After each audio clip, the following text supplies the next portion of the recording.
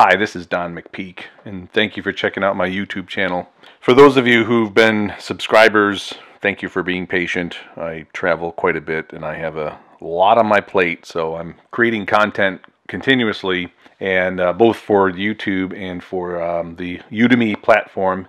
And so this is lecture 1. And my teaching style is a little bit different than most people. So in the traditional classic sense, you're going to sit through a bunch of lectures. You're not really going to know what the point of the whole thing is. You're going to have random information shoved at you, and hopefully you'll retain that information by the time you find out what the heck the course is all about. I kind of do things in reverse. I give you the answer, and as I give you additional information, hopefully you can bolt that information onto the answer that I've already given you, and it'll make a lot more sense. So you can imagine if you've never heard of a car, you didn't know what a car was or anything about it, and you are sitting through a series of lectures about tires and brakes and clutches and mirrors and, you name it, drive shafts. And at the end of the course, the professor says, by the way, all of this is used to make a car, and the car is used for A, B, C, D, etc. My style is essentially to describe to you what a car does, what it's used for, and then as we get down to the detail level, and I can describe to you metaphorically, of course, here's a tire, here's a brake pedal, here's what they're used for. It makes a whole lot more sense if you know how that all rolls into the higher solution. So here it is, right out of the gates, okay? There are many things that separate pro shooters from amateur shooters on a sort of tactical level. But on a higher level, at the 30,000 foot level, there's one critical thing that separates a pro shooter from an amateur. You ready? Here it is.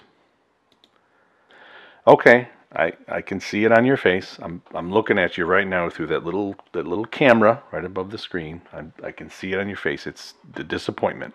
Many of you were expecting some kind of secret code, access to secret pro equipment that only pros can get at the camera shop that's somewhere at the top of a mountain. You got to have a membership card to get in, or there's a secret password that gets you into the codes, the secret settings inside the cameras. None of that exists, okay? There's nothing like that. I use the same equipment that you do, or at the very least, we all have access to the same thing. So it's not about the settings. There's no formula, okay? It's all about planning and technique and positioning and having a plan. So this is the foundation. This is everything, okay? I'm giving you the keys to the kingdom, and it really is that simple. Don't make the mistake of confusing simple with easy, okay? If you want to be the heavyweight champion of the world, all you have to do is get in the ring with the current champion and beat the hell out of him. That's it. It's that simple. That's not really that easy. And it's the same thing with sports photography. At least going into it, you know that from a high level, this is your foundation. This is your base. So as a sports photographer, your job is to tell a story through pictures. You are a photojournalist, and that is the definition of photojournalism. You're telling a story through pictures. And like any journalist, you have the 6 questions that you have to deal with. Who, what, where, when, why, and how. That's what makes up any news story, essentially. And you might remember this from school or whatever. But it's true, And these are things that you have to keep in mind when you're telling the story. And again, that's when a pro photographer approaches an event, these are things that's going through his or her mind. So the good news is, of those 6, you don't have to worry about 3 of them. You don't have to spend any time trying to manage them whatsoever. So the who, where, and when have already been defined, okay? The teams are defined. The people who are going to play have already been defined, and you really didn't have any say in that. The where and the when, those are spatial and temporal coordinates. You just need to show up at a certain place at a certain time, and that part's done. You've got the first 3 tackled without any problem at all. The flip side of that coin is the things that you do have to manage are the what, why, and how. And when I talk about what, to a certain degree, I'm saying, there's a who aspect of that. So I'm taking a little bit of license here, and so the what is kind of dehumanizing, dehumanizing the players. The players become part of the what. Okay, so they're subjects at this point, and we consider that in terms of this lecture, that's part of the what.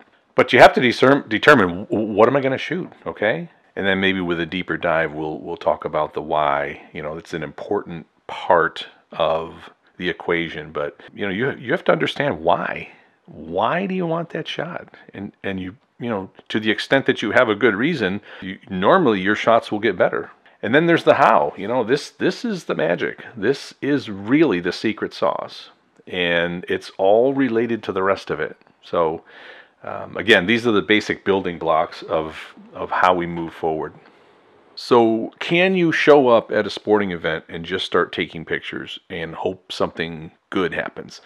Absolutely. I mean, a lot of you are good sports photographers. You're pretty good at shooting, and something will happen. You'll capture it, and you'll be happy with your photos, and life is good. But your photos, the quality of your photos will improve dramatically and in direct proportion to your understanding of these three elements. So we're going to have just little mini lectures on each one of these three: what to shoot, why you're shooting it, and how to shoot it. But we'll just do a little bit of a flyover. What to shoot is typically an action. You know, it's obviously you're going to identify a particular person, okay, but it's typically not just a picture of that person that you're after. You're after something that person is doing. You know, in this picture right here, this is the LSU coach and the LSU team, and they're just about ready to run out on the field at Tennessee. And you know, this is kind of an iconic picture. This is kind of a tradition for him and that team, and so that was my motivation. You know, that what I wanted to shoot was that moment that is sort of a tradition for that team, and that's what was motivating that photograph.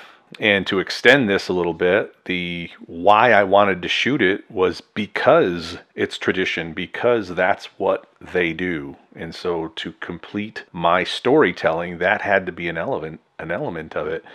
And the how am I going to shoot it? You know, there was only one place that I could be to shoot that picture. If I was standing in any other place, that photograph would not have the same impact. It wouldn't look the same. I would either be behind them, or I couldn't see the players' faces, or I would be in the way. So, you know, all three elements went into that picture.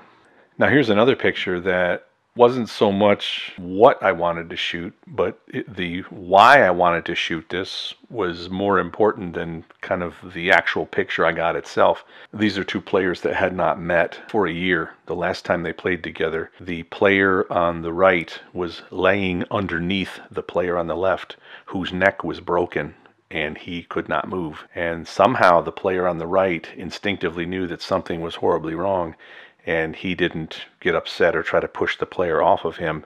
And had he done so, the player on the left, number 4 from Auburn, would have certainly died. And so this reunion was the first time these two players had seen each other, and that's the Auburn player's mom hugging the young man that saved her son's life. So obviously there's a huge why element to this picture. The motivation really wasn't about what they were doing. It's why I wanted to photograph these two players together. And then this last picture is an example of how I was going to shoot this. So I knew I wanted to shoot down onto the volleyball court so I could actually see the players' faces as they're hitting. And, you know, you're very limited as to how you can do that. So, you know, in understanding how I needed to shoot this, I knew that I was going to have to go up into the ceiling of the arena. And so, you know, logistically, that created all kinds of issues around access and having to get permission and talk to the right people. So it was a really involved process to get that shot, but that all rolls into how the heck am I going to get that shot? And so that's all part of the planning process. So as I said, you know, I've given you the secret sauce up front. There's a lot to think about in here, and I promise not to let as much time go by before I post the next lecture. I will create 3 little mini lectures that will pertain to the what to shoot, why you're shooting it, and how to shoot it. So those will all be broken out into different discussions. But think about what I've said. Consider how that applies to the way that you approach your sports photography. If you are a skeptic, that's okay. I hope you'll stay with me because I fully intend to change the way you think about your sports photography. So I'll see you in the next lecture.